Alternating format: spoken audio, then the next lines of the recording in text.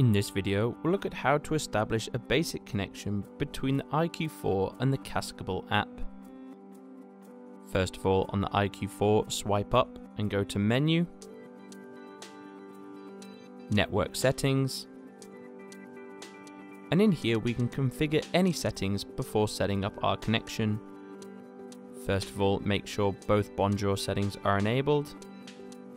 And in our access point settings, we can also configure things like a password if needed. Once we have configured our settings in an appropriate way, we can swipe up to the top, click Wi-Fi, and click Access Point. This means that IQ4 will now create its own hotspot, which we can then connect to through our mobile device. We would connect to this like we would connect to any other Wi-Fi. Go into Settings.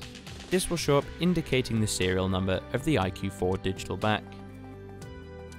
Once we have selected this and entered a password if needed, it will then connect to the IQ4. From here, then we are ready to open the Cascable app, and this gives us an option to either reconnect to a camera or connect to a new camera. If it is the first time, connect to a new camera, and we can scroll down and find phase 1. In here we have the options to connect automatically or to enter the IP address manually.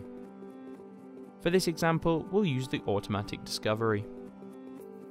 This will then take a short moment to search for the camera and automatically connect and start the live view on the digital back.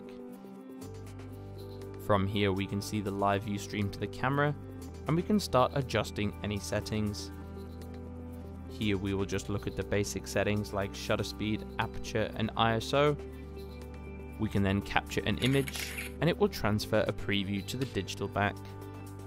Depending on the raw file size you have selected, the preview transfer time will differ.